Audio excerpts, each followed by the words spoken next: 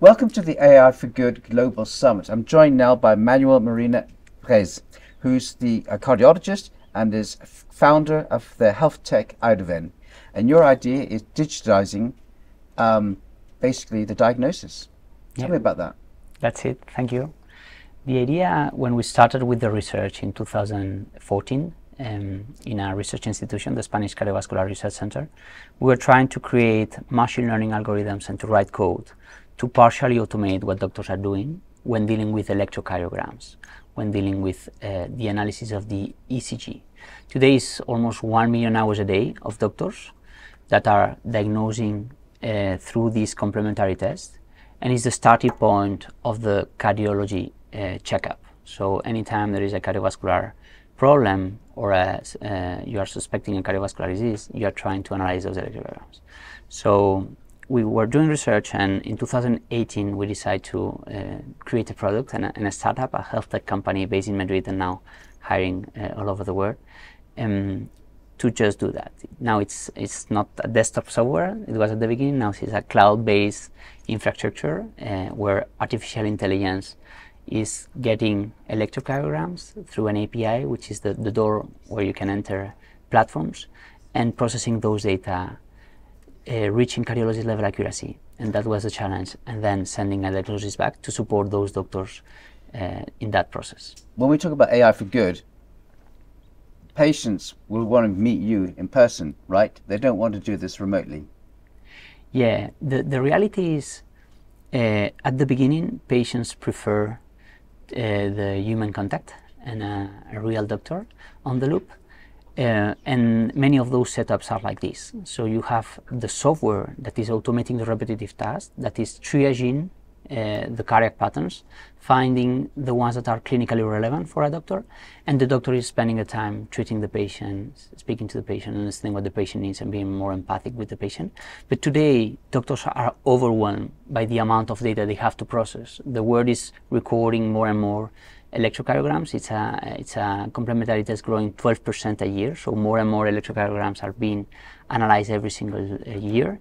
And what we as doctors need is to find the diagnosis. At the end, any test in medicine is to find what is happening in that concrete patient and how can I treat it.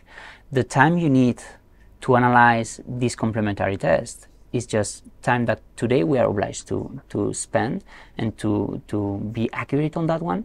But software solutions and technology are evolving, and AI, this is the power of AI. It has the ability to analyze massive amount of data from one patient and then to give you an indication or a clinical decision support system on where the disease is, on how, what the disease looks like, so you can treat it and then you can solve the problem to the patient. Isn't there also the issue of data security, because this is all going on the cloud? Yeah. To do so, of course, you need ISO standards, which are cloud security, GDPR compliance. There is a lot of challenges, and the problem in a startup like us is that when it's a health tech startup in health, you need to become a very professionalized project with a lot of standards and a lot of quality system, traceability of the patient since the beginning. Otherwise, it's impossible to reach the healthcare systems in different countries. Now we are live in more than 30 countries. So to do so, you need to be a very structured project almost since the beginning. Now, AI health is advancing rapidly. Remote treatment is rising enormously. Yep. Where do you see AI developments in the long term in your field? In healthcare, I think on the short term, AI is real. AI is happening, and AI is adding value currently to the doctors, to the patients, and to the healthcare systems. We have some projects where we are reducing the waiting list from 3 months to less than 5 minutes. That's why digitizing the diagnosis looks like. Like the patient is waiting for 3 months until they get the diagnosis, and now that you can do that in less than 5 minutes. The average time is 4.3 minutes in those projects. Yeah. We have other projects where we are reducing false positive diagnosis by 98%. This is the reduction of the workload of doctors by 98%. So those kind of softwares that are able to manage massive amount of data in a concrete use case, because we are just doing electrocardiograms, can have a clear value proposition today for the healthcare system and for those doctors and those patients. On the long term, I think AI is going to change the way we work.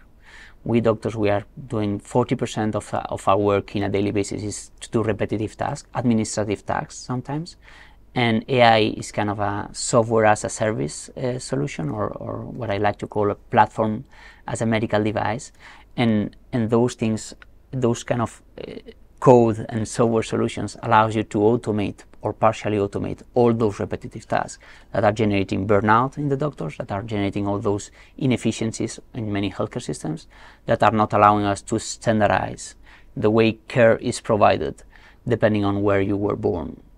And this is why I truly believe, and I see that in a very tangible way, the projects that we have ongoing, that this is real, this is happening, and this can have a massive impact on the way we move onto the healthcare space and the way healthcare is going to evolve to reduce sudden cardiac arrest, heart attacks, and all the massive problems that are impacting all the goals that we have in this agenda of the United Nations Agenda for 2030.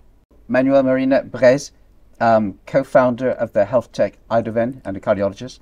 Really interesting. We'll be hearing a lot more about this in the future, I'm sure. So thank you very much. Thank you very much for the invitation. And we'll have much more on AI for Good from the Global Summit right here, so do stay tuned.